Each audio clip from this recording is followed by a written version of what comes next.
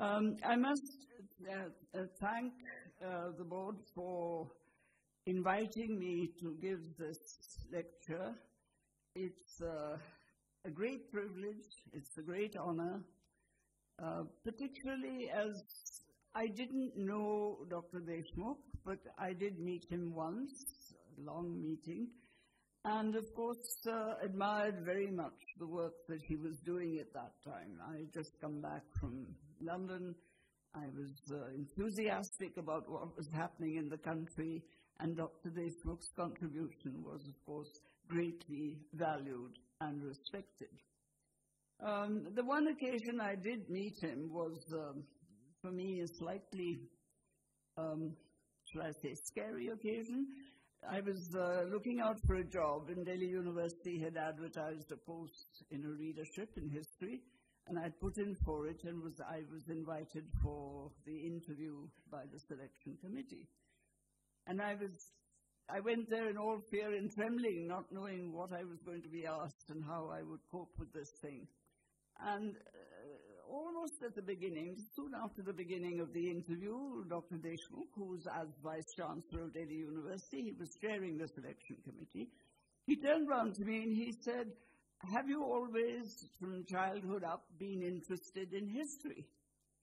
And I said, "No, Mr. Vice-Chancellor. In fact, my last couple of years in school, I was very torn because I was interested in history, but I also had a great interest in biology." So, of course, he immediately thumped the table and said, "Now we can talk," because he also had a great interest in biology. Both of us being amateurs, we had a lot to talk about. And I think at one point, the chairman, the professor in charge of the selection committee, I think it was Professor Visheshwar Prasad, if I forget, he turned around to Dr. Deshmukh and said, "Are we holding an interview for biology? Are we holding an interview for history?"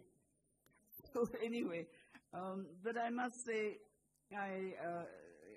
it's one of the things that has remained in my mind deeply embedded, that this is a civilized way of holding an interview for a job where you ask questions about a totally different subject or discuss a totally different subject.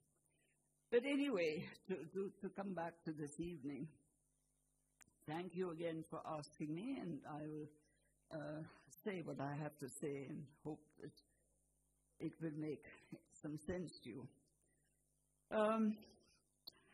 The highly respected historian of modern Europe, Eric Hobsbawm, commenting on the relationship of history to nationalism, and given that histories become prolific when society nurtures nationalism, writes in his book that history is to nationalism what a poppy is to a heroin addict. And I think this is the most brilliant description of the relationship between history and nationalism. So I'm going to start with that, and I'm going to kind of have this at the back of my mind in much of the things that I'm going to say. I would add that the dependence has to be recognized and analyzed. Origins generally rise in status when placed in the ancient past. There's a kind of extra status legitimacy that arguments get if you say, but it happened in the past as well, and the further back you can take it, the better. Origins, they can then be used to legitimize what is happening in the present by assessing evidence and accuracy. And what comes from the poppy and enters the mind of the heroin addict conjures up fantasies about a magnificent past, which fantasy sustains the present. Those of you who are familiar with the countercurrents of actual history as opposed to an imagined history in, for example, the India of today, or indeed might have smoked pot, you will appreciate the parallel. I shall speak this evening initially on the link between history and nationalism, leaving out the opium for the moment, and subsequently about why history has become entangled with legitimizing a kind of nationalist narrative history, which many historians are questioning. Even long-lasting cultures like ours have been punctuated by points of immense historical change. The punctuations have transformed our societies, and these changes are not arbitrary. Nationalism itself is one of these seminal points of change. By definition, nationalism should carry the entire population of citizens in a nationalist movement that makes for a new society together with its multiple requirements. When I say the entire population, I am, of course, exaggerating, but only a tiny bit. Nationalism is a concept which, when it comes to be adopted, terminates the old social system, and brings in an alternate society with values and structures that virtually revolutionize the existing society. Nationalist principles do not have roots in the ancient past. This I would underline. Because the new society that they give rise to is a response to current requirements and not those that have passed away long ago. So it's very much a product of modern times. Nationalism assumes that it brings about the uniting of communities on a substantial scale, and for the first time, their loyalty is to a new structure, namely the nation-state. The single unitary purpose is the construction of the nation, that is, of citizens forging a single national identity, as, for instance, when the Indian national movement struggled to establish a state consisting of free citizens liberated from colonial control. But nationalism can have variant forms, from a single unitary identity to divergent directions and divergent identities. In India, the divergence was of two nationalisms identified by religion, the Muslim and the Hindu, growing out of the colonial construction of India. These distinctly different nationalisms had diverse intentions. The unitary nationalism drew in all the citizens and was anti-colonial, whereas the multiform nationalism segregated specific identities, differentiating them from the other that is singular. Their agendas differed and were tied to creating two fresh nation-states. What then was the kind of society that unitary nationalism was intending to build? At independence, when the polity mutated from kingdoms and the colony of earlier times into an independent nation-state, unitary nationalism was characterized by the necessary presence of democracy and secularism. Every person was to have equal status and equal rights as a citizen of the nation-state. Inevitably, democracy and socialism became essential to the rights of the citizen. These rights had never existed before. Societies of the past rarely gave every person the right to be equal or have a free status. The caste rules, for example, of the Dharmashastras underlined inequality and the absence of such freedom. And the same can be said for many ancient texts in many parts of the world. Where a nation-state comes into existence, the people cease to be subjects of a ruler or a kingdom and become citizens of the state. These are two very different entities. Democracy is adopted as the model polity. This implies that governing the state is dependent on the wishes of the people who are represented in various state bodies. Power lies, therefore, not with those that govern, but with the agencies that represent the citizens. This is sometimes hard to believe. The judiciary, the legislature, the executive. The rules of government are not the arbitrary wishes of the ruler, but the actions based on constitutional authority. The rules and intentions of the functioning of the state are recorded in the Constitution. Nationalism, when it is singular, hopefully unites the people. A unitary nationalism, as with the anti-colonial Indian nationalism.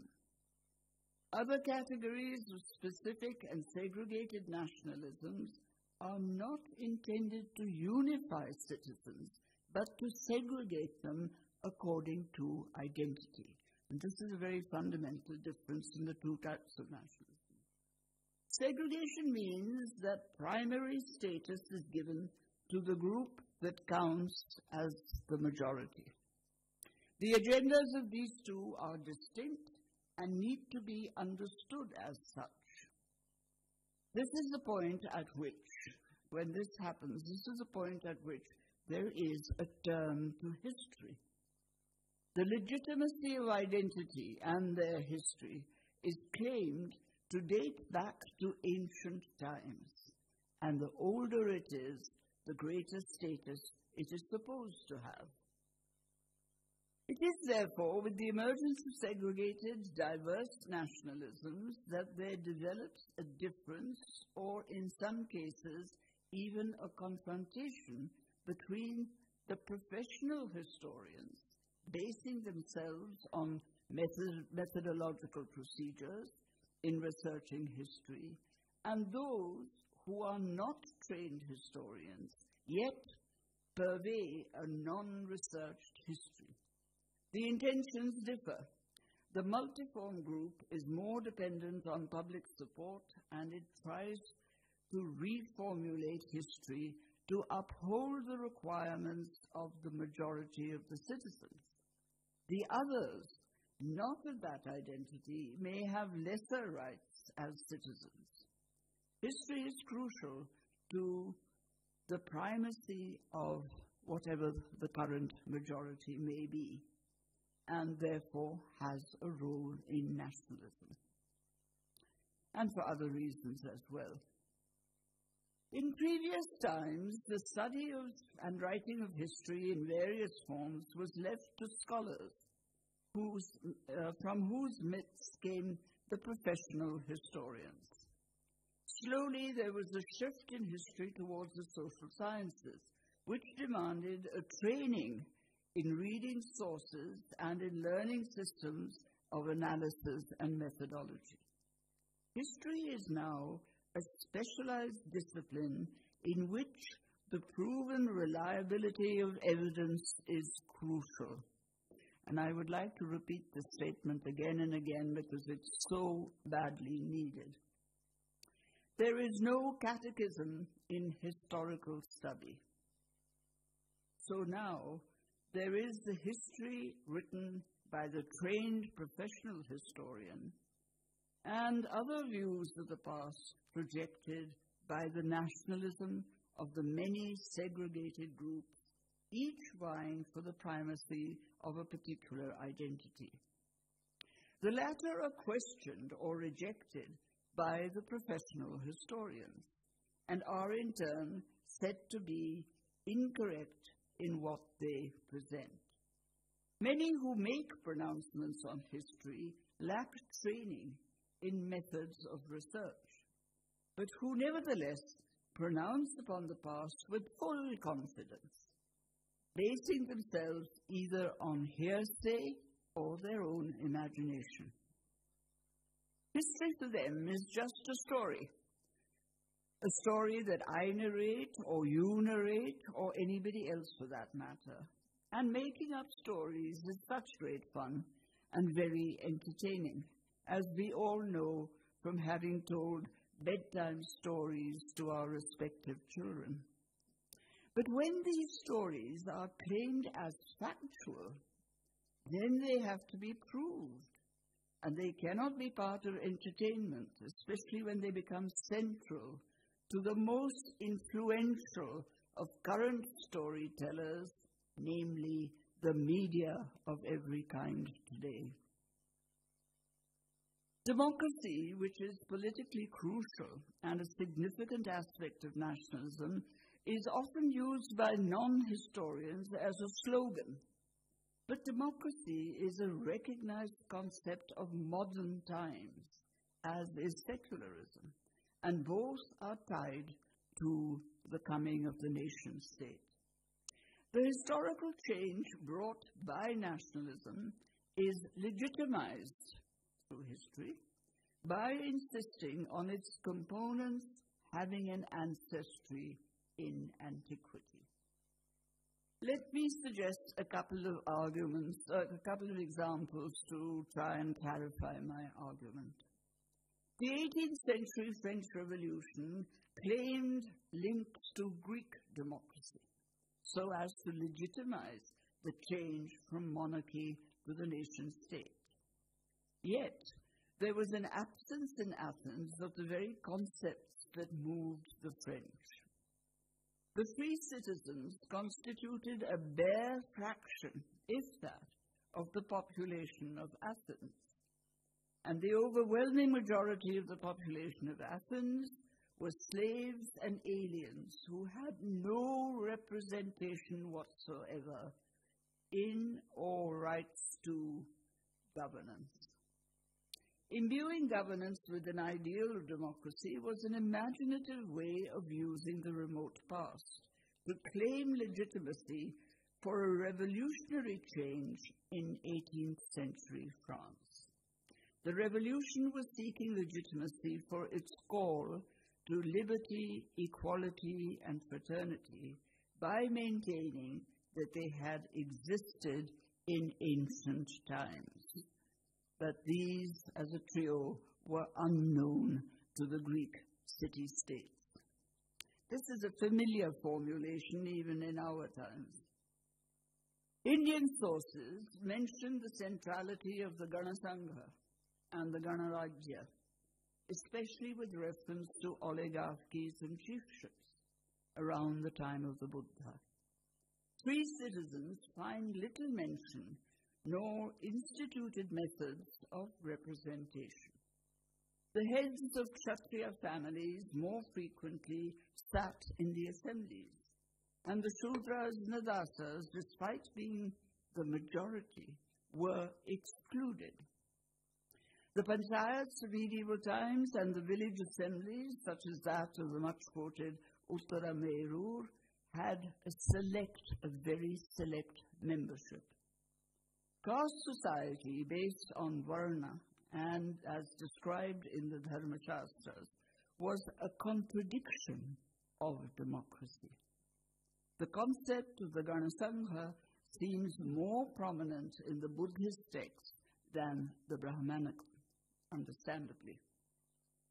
Democracy, necessary to a nation-state, came to India later in modern times, together with nationalism and secularism and colonialism. The ideals of the French Revolution were beginning to be debated by a wider audience than just Europe. They were picked up in America and tied into American political thought.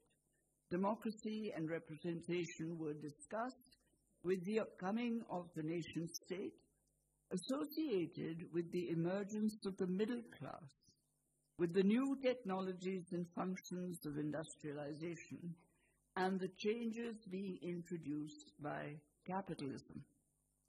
It entered colonial thinking when these ideas began to be debated in the colonies. European social theories of the 19th century bestowed an inferior status on the colonized. The theory of race became prominent in part to justify the control of the European over many non-European populations. To legitimize this particular type of control, the argument of successful conquest was insufficient. The innate inferiority of the dark-skinned colonized people had to be firmly established. Hence, the importance of what Europe called race science. Any culture that defined its people as fairer skinned than another was taken as superior. Thus, the Aryan speakers, referring to the Dasas as dark, was read as skin color and therefore racial inferiority. The application of race to caste classification further clinched the segregation of the lower castes and the Adivasis. The controversy over the origins of Aryan speakers is presently also a contestation between the professed historians and those with, shall we say, pretensions of appropriate knowledge. The former locate the Aryan speakers as migrating from Central Asia in slow stages over some centuries, whereas the Hindutva theory, for instance, insists on their homeland being within the boundaries of India. Hindutva holds that both the Hindu and Hinduism originated in India, so they have no choice but to argue for indigenous origins. But defining the boundaries of India, as with landmarked boundaries anywhere, has to contend with the fact of boundaries changing every century. The study of the Aryans associated with Vedic texts is a fascinating historical example of the diverse sources and disciplines that now are required for investigating such a topic. In the 19th century, knowing Vedic Sanskrit was quite sufficient. You didn't have to know anything more. Slowly, the additional disciplines started coming in. Archaeology in the 20th century brought fresh questions on the interface of two cultures, the Harappan and the Vedic. Was there an interface? That there were interactions was proved through the new discipline of linguistics, mid-20th century, pointing to possible Dravidian language elements being present in the earliest Indo-Aryan. The nature of this interaction requires further analysis to clarify aspects of cultural history, and it is very significant to the roots and beginnings of cultural history. In recent years, Aryanism has again become a contention between professional historians and others, but the latter with a few exceptions. That the Aryan speakers were indigenous to India has been questioned this time by geneticists whose DNA analysis of post-Harappan samples of the 2nd millennium BC shows strains from Central Asian populations. Historians working on the Vedic period have now to be proficient in handling genetic data as well, whereas the non-historians writing on the topic can let their fantasies run freely. In the early colonial period, India was said to be lacking in knowing history, since there were no ancient histories as there were among the Greeks, the Romans, and the Chinese. The colonial power, for whom history was the key to understanding the colony that they ruled, decided, therefore, to discover and write the history of the colony. The past of the Indian colony, thus constructed, would enable the colonial power to govern the colony the way they wanted to, and at the same time claim legitimacy from a version that they themselves had constructed. Colonial historical scholarship had a basic orientation to the Indian past. One was to discover a history similar to the early European. But sooner, the other intention was to find a distinctly dissimilar one. William Jones, working in Calcutta, studied the Vedas and began to see similarities in language and mythology with the Greco-Roman. But some connections had to be conceded. But this was not so with other discoveries that followed, such as those of James Prinsep, who deciphered the Brahmi script, and Alexander Cunningham, who pioneered archaeological excavation. Colonial officers working in India were enthusiastic about these activities, as also were the Indian officials, for whom the vision created by this material was new and exciting. The two most influential persons working in England both declined to visit India to consult Indian scholars. They wrote from their study and reflection on the texts. And these two were James Mill and Frederick Max Muller. James Mill wrote the first modern history of India, the history of British India, in 1817. He started writing it in 1817, went on for 3 or 4 years. Much of it was his personal perspective of the history as it might have been. Mill maintained that Indian history was that of two nations, the Hindu and the Muslim, calls them nations, quite distinctly separate and constantly in conflict. Indian history was periodized into the earliest Hindu period, when Hinduism was powerful, followed by the domination of Islamic rulers. Finally came the British, who controlled events in the third period. This periodization deeply colored the interpretation of Indian history. It has been discarded now by professional historians, arguing that its single and universally applicable explanation of religion as the prime cause of every major historical activity was untenable. It continues to be used by some who are not historians. What were the implications of Mill's history? The Hindu period was reconstructed from Sanskrit sources. The Muslim period was based on the Persian and Turkish chronicles of the Sultanate and Mughal courts, despite the fact that there are pretty good Sanskrit sources available for this medieval period. Never mind, it had to be Persian and Turkish. The focus was on victorious invasions for the second period, victorious invasions, the destruction of temples, and the victimization of Hindus.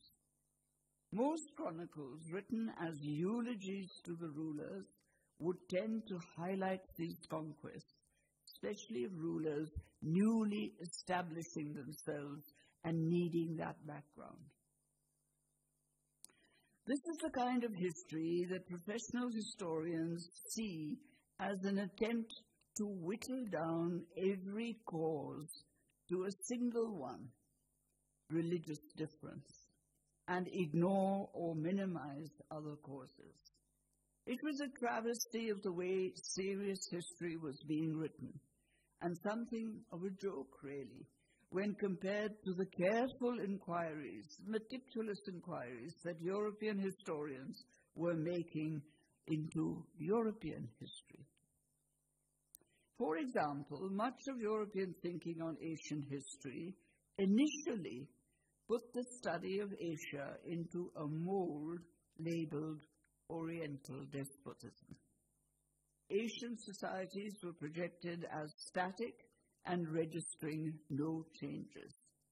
The cultural pattern was like a pyramid, with a highly despotic ruler at the peak, controlling all resources through his administration, and those that labored to produce the wealth were at the base of the structure, and were immersed in poverty. The despot was only concerned with displaying his wealth. And the Asiatic mode of production was derived from this mode, as also some ideas of Max Weber and others. So it was a very influential mode in European thought. These attempts at explanations differed by contrast from the careful investigation of European history. It was not until the 20th century that European and Asian scholars investigating Asian data discovered a different historical reality. Mill's two-nation theory made an impact on politics in colonial India. The veracity of the theory was assumed and was not debated in depth as it should have been. It became the source for projecting two religious nationalisms emerging at this time, the theory providing political legitimacy. The segregated but confidential but conflictual nationalisms based on religious identities differed from the unitary anti-colonial nationalism. Secular democratic nationalism focused on the singular movement for independence, whilst the two religious nationalisms, Muslim and Hindu, divided the nation between them. The Muslim culminated in Pakistan. The Hindu is edging towards a Hindu Rashtra. The colonial projection is succeeding. From the historical perspective, we may well ask whether the division had evidence to support it.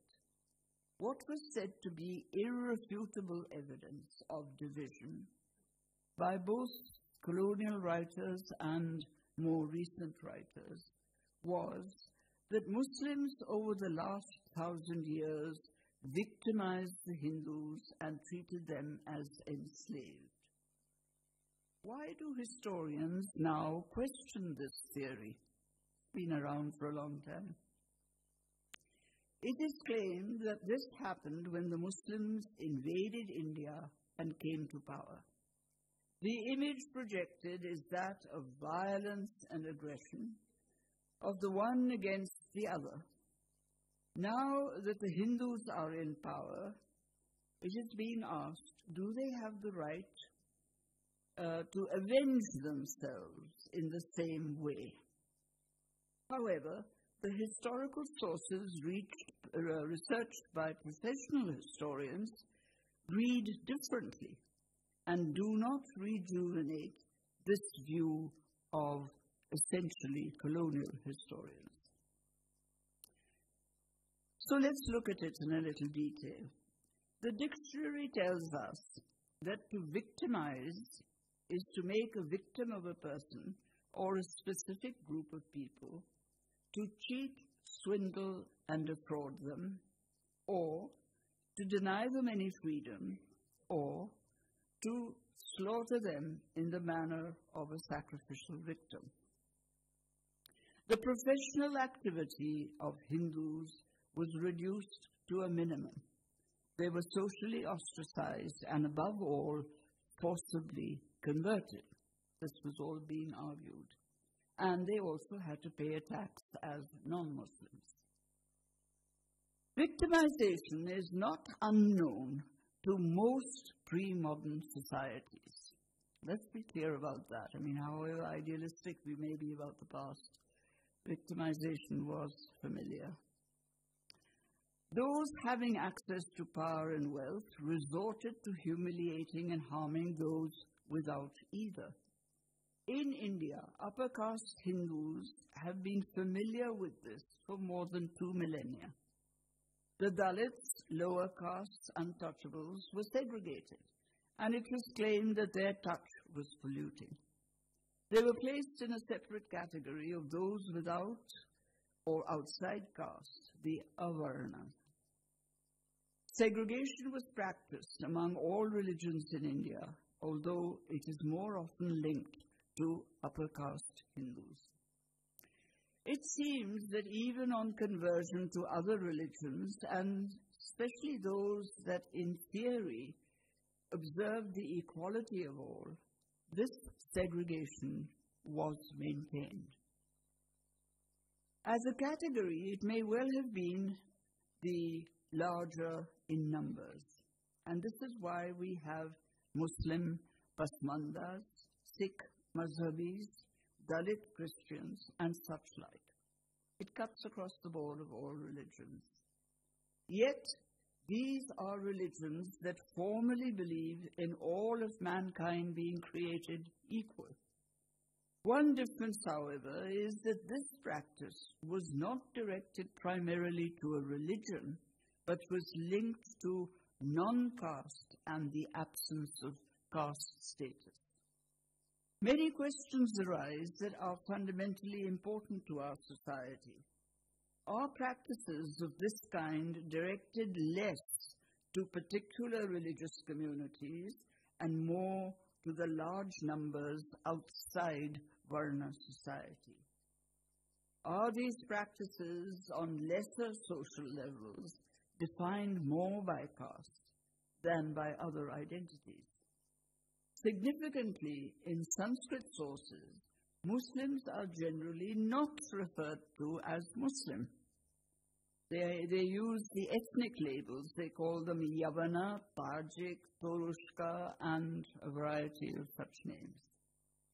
Since so much of crucial importance has happened as a result of what was projected as religious antagonism and even victimization, let's just look at what were the actual relations between the two religious communities on a small scale at different levels. The Hindu and the Muslim, and in the period of the last 1,000 years. Starting at the elite level, and the elite level is not always reflective of the whole society, but let's start with the elites. Starting at the elite level of erstwhile Hindu royal families, quite a few remained at the highest social status. They remained at the head of the administration in their erstwhile kingdoms and were given the continuing status and title of Raja. You come across many of them in the Turkish and Persian chronicles. Their income, agrarian and commercial, was sufficient for maintaining their aristocratic style of living. Traders from Arabia and East Africa, trading with the west coast of India, go back many centuries to the centuries BC, even before the birth of Islam. The extensive trade touched points along what is called the Indian Ocean Arc, the coastline that went continuously from East Africa up the coast of Arabia, across the coast of Gujarat, and then south along coastal India to Kerala. It's a huge arc. There was considerable familiarity among traders on each side, and Arab traders, after the spread of Islam, settled in the flourishing towns trading along the Indian coast. And their invading activities were in fact limited to a tiny part of Sindh. The main impact was quite different. Some Arab settlers married locally. This is what settlers often do when they arrive in a new place. Cultures intermingled. All along the west coast of India, new societies evolved as a result of this. Social identities and religious sects were a mix of Islam with existing religions of the area. This resulted in new religious movements, many of which are still prominent and very prominent in these areas. The Khojas, the Bohras, the Navayats, the Mapilas, and various others. It also led to the employment of Arabs in local administration. The Rashtrakutas in the 9th century AD appointed an Arab governor of the region, they call him a Tajik, of course, of the region of Sanjan on the west coast, in coastal Deccan. A Rashtrakuta inscription records the grant of land made to a Brahman by a Tajik, Arab officer, governor, on behalf of the Rashtrakuta king. He's the governor of the Rashtrakuta king. The revenue from this grant went towards donations to local temples as well as to the Parsi Anjuman, since many Parsi merchants were settled in the area. That's one way in which we date the coming of the Parsis. The majority of officers at this level of administration were members of the local elite, and therefore largely Hindu. And many of these officers continued in the administration of the sultans who followed. Appointing local persons to high office was a practice that went back centuries, providing closer control over local matters. This may well be a reason for Muslim rulers appointing Rajputs to high office. The Mughal economy was in the trusted hands of the Wazir, Raja Todarmal. And Raja Man Singh of Amer, a Rajput, commanded the Mughal army at the Battle of Haldi Ghati. He defeated another Rajput who was an opponent of the Mughals, Maharana Pratap. Pratap's army, with its large contingent of Afghan mercenaries, had as commander Hakim Khan Suri, a descendant of Sher Shah Suri. When one goes into these details, one asks oneself, can the battle therefore be called a Hindu-Muslim confrontation? Both religious identities had participants on each side in a complex political conflict. And it's that complexity that historians have to look at. Rajput clans had differing loyalties among themselves and also with the imperial power. And therefore, they fought on opposite sides. Both in this case, both of them, on both sides in this case, were trying to regain ancestral kingdoms as well. The intervention of Hindu chiefs in the politics of the Mughal court was substantial. One instance that went on for a long period, over more than a couple of generations, was that of the Mughal relations with Bundelkhand. The Bundela Raja, Bir Singh Deo, was close to Jahangir and held one of the highest Mughal mansabs, ranks of revenue, in the administration. And he was so embroiled in Mughal court politics that he was linked to the assassination of the chief chronicler and close friend of Akbar, Abul Fazl.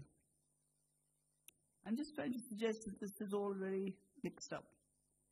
Among the more impressive symbols of political power used by various rulers were immensely large inscribed pillars.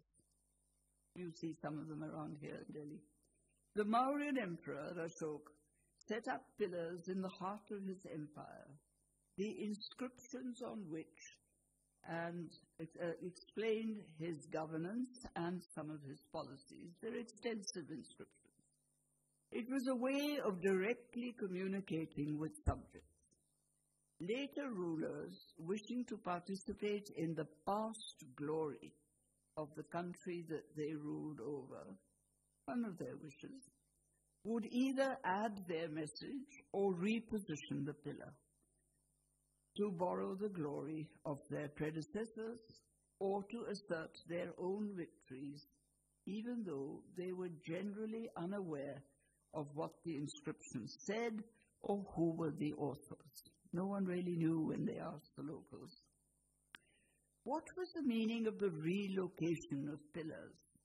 Was it celebrating the victory of the sultans? Or was it a link to the history of earlier times? The pillars were not destroyed, but carried on for a long distance, but were carried for a long distance with great difficulty and relocated in pride of place. the whole question of legitimacy comes up again. One of the Ashokan pillars, my favorite, carries the stamp of an extensive historical statement. Currently in a central position in the Agra fort, relocated there by a Mughal, it has engraved on it the large body of Ashokan edicts, as well as the famous Prashasti, eulogy of the Gupta ruler Samudra-Gupta. This inscription cuts into the first few lines of the Ashokan inscription, suggesting that the earlier inscription could no longer be read. A few brief lines of Firoz Shah Tughlaq come next, amidst some graffiti, and the inscriptions culminate in a beautifully engraved genealogical inscription of the Mughal Emperor Jahangir. The pillar is a remarkable object encapsulating the Indian past used by 3 major emperors over 3 millennia and in 3 languages and 3 scripts. The object of pride in a continuity of great cultures. Firoz Shah was disappointed that the text could no longer be read by the learned Brahmins. He had the pillars transported with much effort and organization to various important locations. One was placed like a surrogate crown firmly on top of his citadel at Kotla in Delhi, where it still stands and could once be seen for miles around. Was Firoz Shah anxious to link with the past because his mother was a Bhatti Rajput from Punjab? Or was he interested in displaying a stunning historical object that brought him attention as well? Among those that visit Kotla, people of every religion, few know about Ashoka or Firoz Shah, but they stay for a while, quite regularly, and seek the barakat, the blessings of those that believe that there are spirits inhabiting the place. Significantly, the sultans and the Mughals did not uproot these pillars or replace them with their own, nor did they destroy them. They relocated them. Were they also intrigued by the pillars as symbols of authority from pre-Islamic times? Did they possibly draw elements of their own legitimacy from them? Were they attempting to link their history with pre-Sultanate times? And what might have been the comments of the orthodoxy of both religions, the Hindu and the Muslim, on these activities? We don't know. The complexity of politics were not the only links between the Muslim rulers and the ruled. Marriage alliances were intended to strengthen social bonding. These were viewed as a means of easing political relations and winning allies.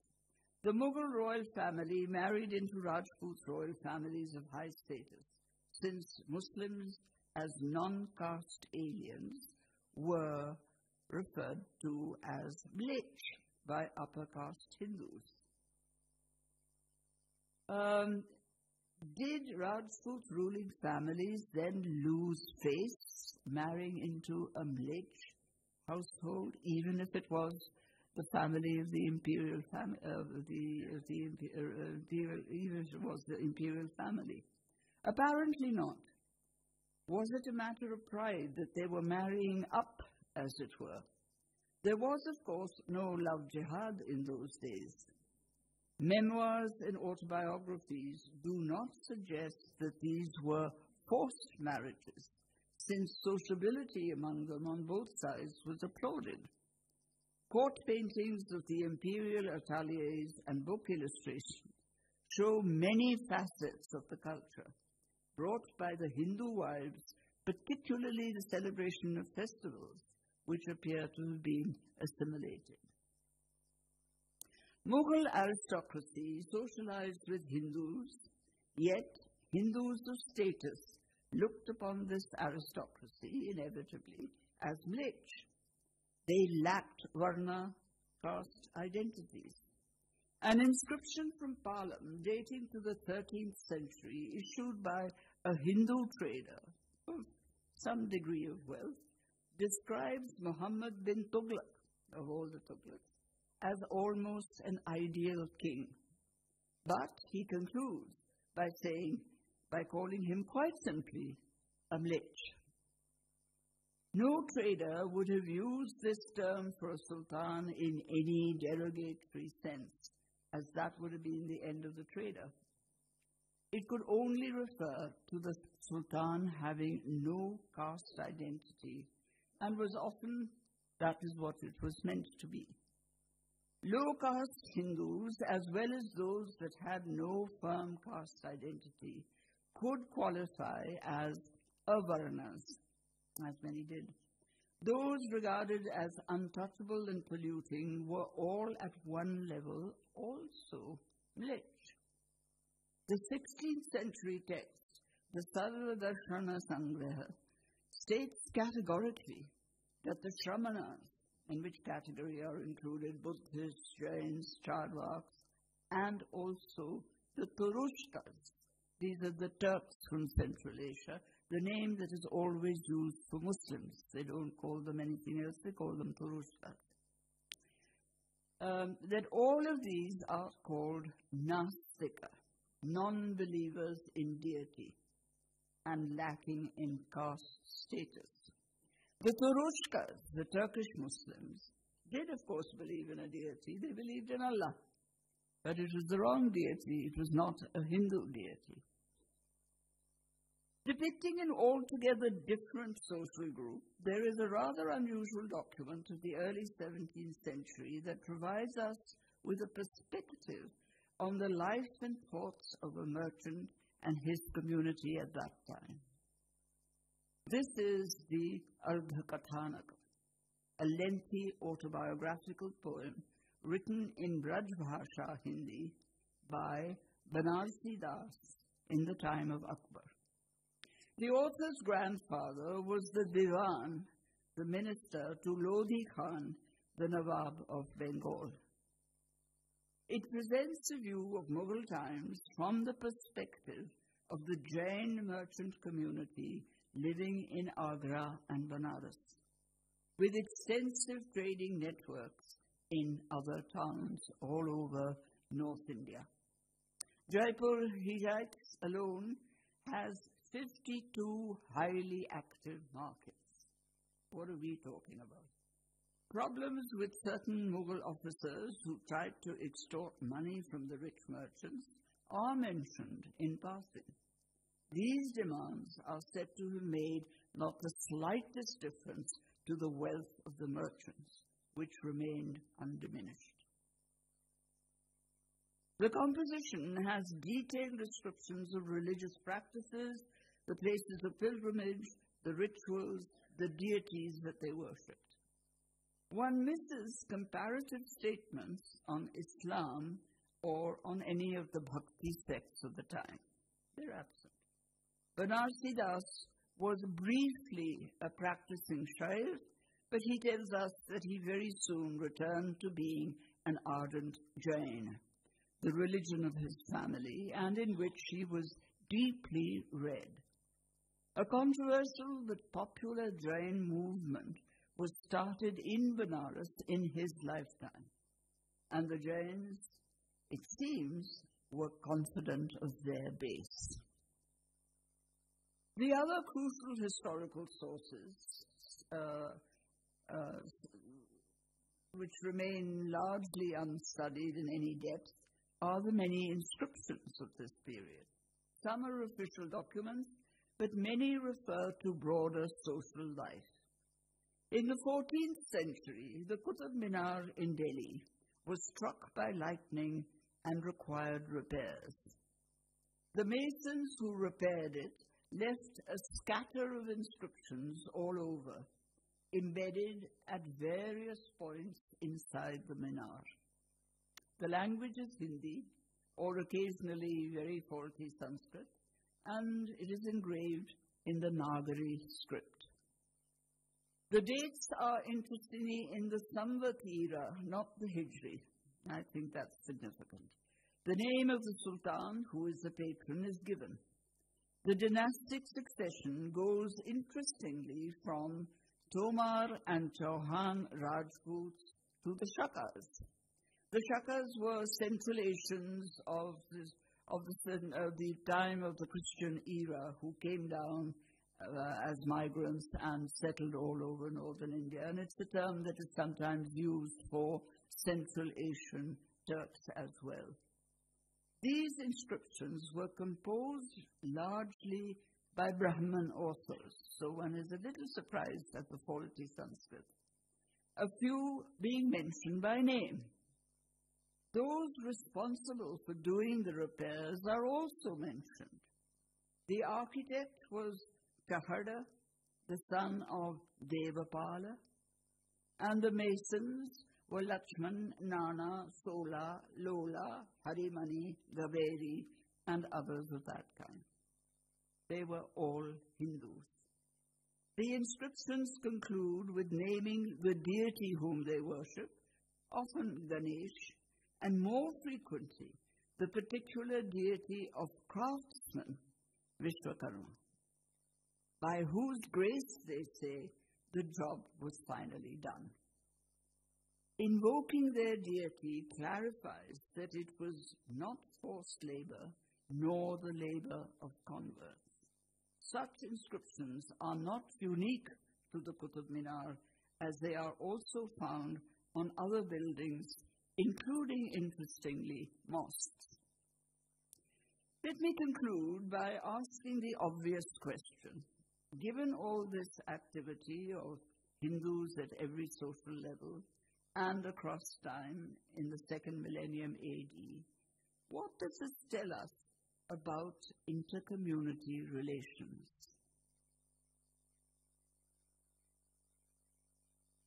Shouldn't the educated Indians of today, not to mention others, see the situation more clearly and understand it?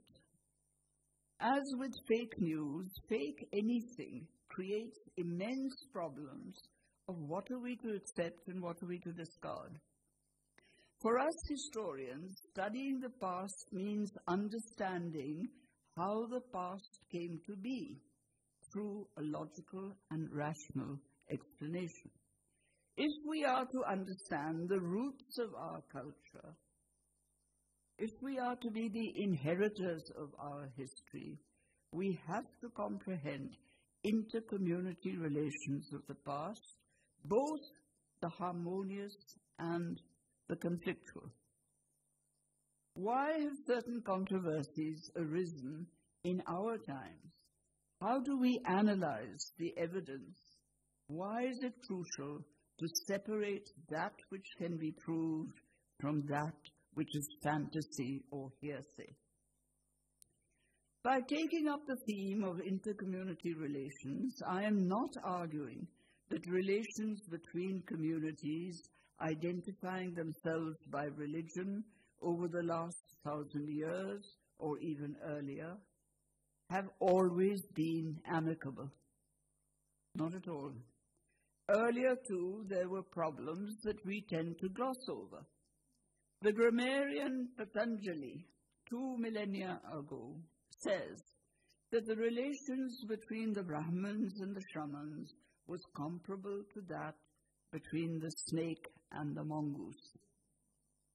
Or Kalhana, who writes in the 11th century that Hindu kings looted the wealth of temples when there was a fiscal crisis in Kashmir.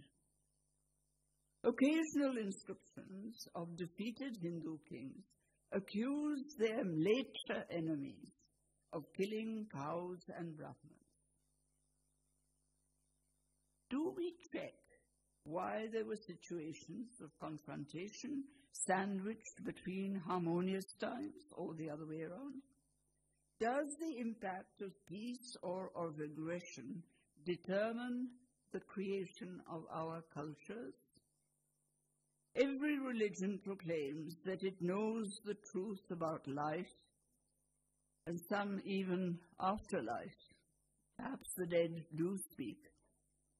As historians, we have to seek, to the extent we can, the reality that is often clouded by our surround. Let me finally return to the metaphor of Eric Hobsbawm. Should we let the relationship between the poppy and the heroin addict remain as it is? Or should we insist that the heroin addict should question the visions seen by her or him? Or should we reassess the quality of the opium? Should we go beyond and assert that in civilized societies, all knowledge is open to questioning? Thank you.